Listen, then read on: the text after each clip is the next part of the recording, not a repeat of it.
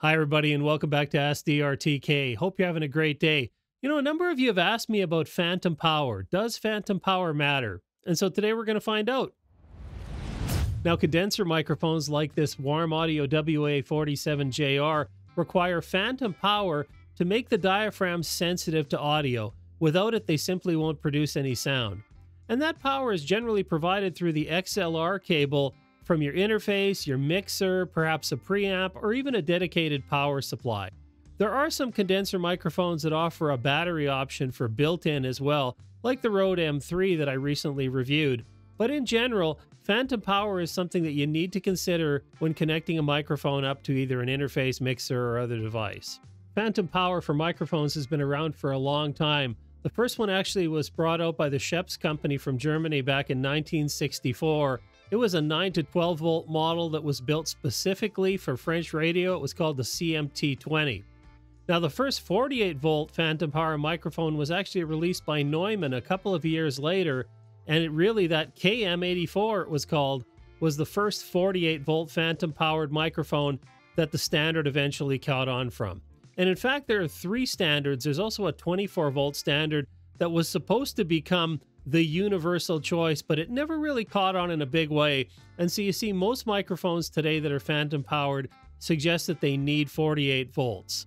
And the question is, if you connect a microphone that's spec'd for 48 volts up to an interface or a mixer that provides 12 volts, will it change the sound? Will it be quieter? Will it color it? Will it even work at all?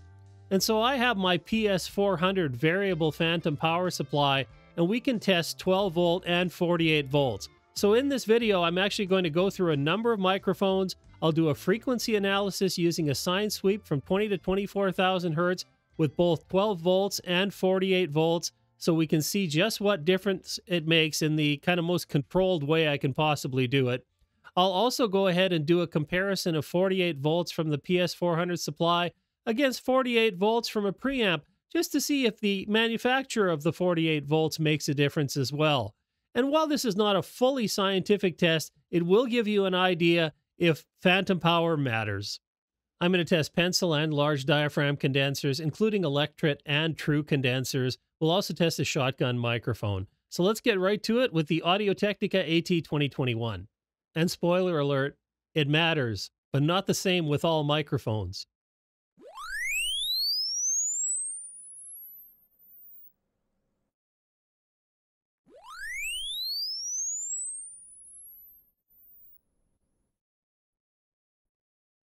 And so here's a comparison of 12 volts versus 48 volts on the AT2021. And as you can see, the profile is very similar on both of these frequency graphs. Some minor differences in kind of the upper mid frequencies, but I would suggest you'd be pretty hard pressed to tell one apart from the other. Now let's check out the MXL 606.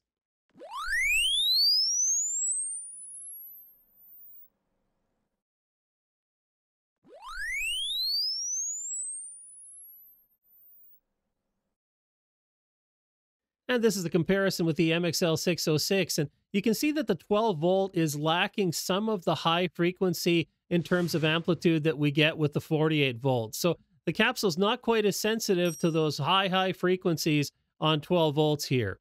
And that's going to make a difference. I think you will hear it. There'll be kind of a lack of extension and air if you use this with 12 volts compared to 48 volts. Probably very usable, but there is a difference here. Now let's check out the AKG P170.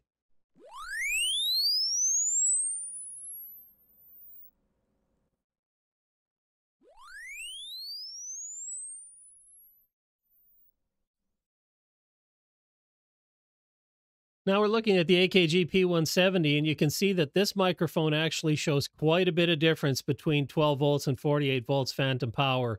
Definitely the amplitude in the lower frequencies is higher with 48 volts. Sensitivity through those mid frequencies also quite a bit higher. We're again lacking the upper response in the 12 volts here. So this microphone is going to sound very different with 12 volts and 48 volts of phantom power. Definitely going to pick it up. I'm going to say that this microphone would need 48 volts to really perform as it's intended to. I mean, does it create sound with 12 volts? Yes. Probably not exactly what the designers had in mind. Now let's go ahead and move over to a large diaphragm. We're going to check out the Audio Technica AT2020.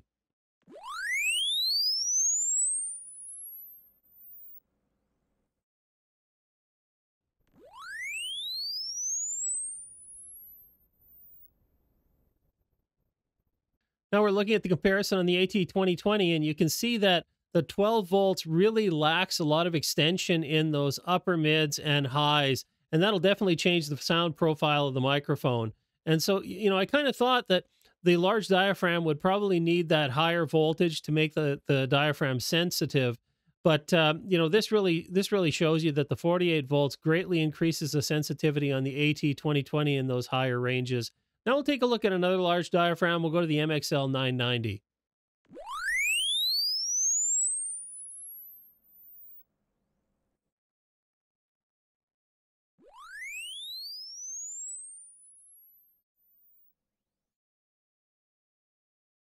Now I have the comparison with the MXL 990, and I have the Blaze Edition, which has the LEDs. And I thought, well, wow, with that extra current draw, the 48 volts is going to make a big difference. And interestingly enough, here, the profile definitely shows greater amplitude across all frequency ranges at 48 volts. So we're getting more sensitivity across the entire frequency range here with that extra voltage. But what's really interesting to me about this mic is that I'm seeing enhanced sensitivity in the very low range, kind of a little less of a difference in terms of the profile in the mids and the highs, although we're getting, again, overall a lot more amplitude across all frequencies.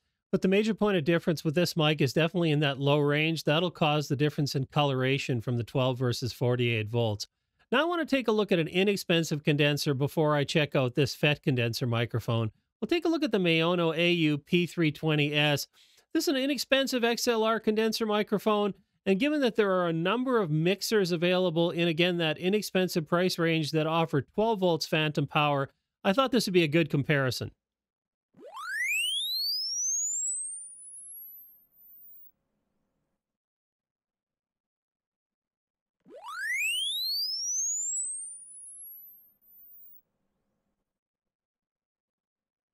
And so now looking at the comparison of the Maono AU P320S with 12 volts versus 48 volt phantom power, you can see actually very little difference in the sound profile here, really across all the ranges. I would say that, again, this is a microphone that you probably wouldn't notice a great deal of coloration between these two voltages. So probably very usable with, again, some of these inexpensive mixers that deliver 12 volts phantom power.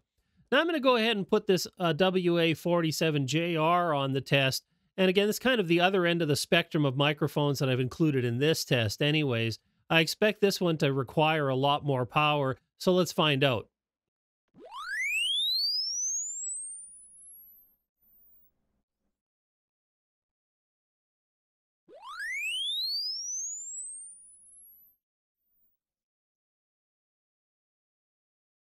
And as expected, now looking at the WA47JR, there's considerably less amplitude across all the frequency ranges, so much so that we actually get to the point where we lose a lot of the upper frequencies. So there's going to be a big difference here in terms of the coloration of the sound, 12 volts versus 48 volts.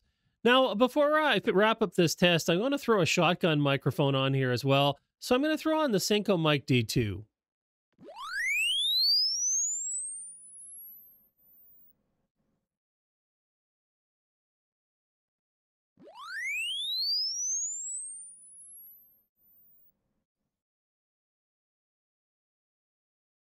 And now looking at the comparison with the Synco Mic D2, we can see that when you run on 12 volts, you do end up losing some information in the mid-range, and a lot of the highs are very, very much disappearing, really. Now, depending on your use for a shotgun microphone, if everything is in the vocal range, that may not be an issue for you, so it may be very usable in this case. But certainly, again, the upper extension we're missing with the sensitivity difference between 12 volts and 48 volts. Now, beyond the sine wave test, I wanted to give you an idea with spoken word of what the difference would be. So again, I'm using the WA47JR here. I have it connected into my ART voice channel, but I've replaced the phantom power supply in here again. I'm using the PS400 instead of the built-in phantom power in the voice channel. And so right now you have 48 volts with the PS400. This is a sound that you get. I'm going to switch over to 12 volts and we'll see if you can hear any difference. And now I've switched the PS400 over to 12 volts. So 12 volts, no changes on the settings on the ART voice channel. Everything is exactly the same, but less phantom power. And so this is what my voice sounds like through the 12 volts. You can see if you can tell the difference. And for the last test, we'll see if we can find a difference between phantom power from two different supplies. I'm going to use the WA47JR since it seemed to be the most demanding on phantom power. And we'll go ahead and compare phantom power from the Scarlett 8i6 versus phantom power from the PS400.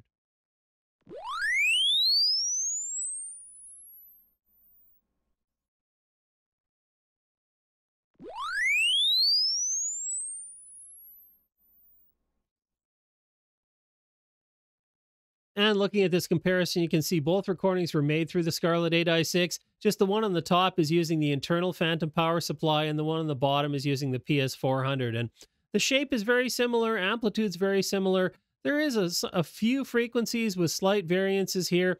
We all know that phantom power supplies don't produce exactly the voltage that they're spec'd at. So both of these say 48 volts, but neither one is going to be exactly 48 volts. But in practical terms, could you tell the difference here? Probably not. You know, in my studio, I'm using Furman power conditioners. I got trip-light isobars. I'm doing everything I can possibly do to isolate any sort of external electrical interference that might affect these tests. Again, nothing is perfect, but I'm trying to do that. And I would say that looking at these two, likely you couldn't tell the difference from one or the other in practical use. And so based on the test, I think one thing we can say is there is no one general rule here. You know, we can't say that, well, it's all right with all small diaphragm condensers, but large ones need more power. Really, there is a lot of variance across the types of microphones and the manufacturers. So what I've done actually is I've started including this phantom power test in my microphone reviews. So any of my microphone reviews where the mic requires phantom power, I've started using 12 volt and 48 volt just as a comparison test, so that you can see if the microphone is going to be suitable for what you have. And if you're interested in microphones, check out one of the videos on the screen. As always, thanks for watching. I'll see you next time.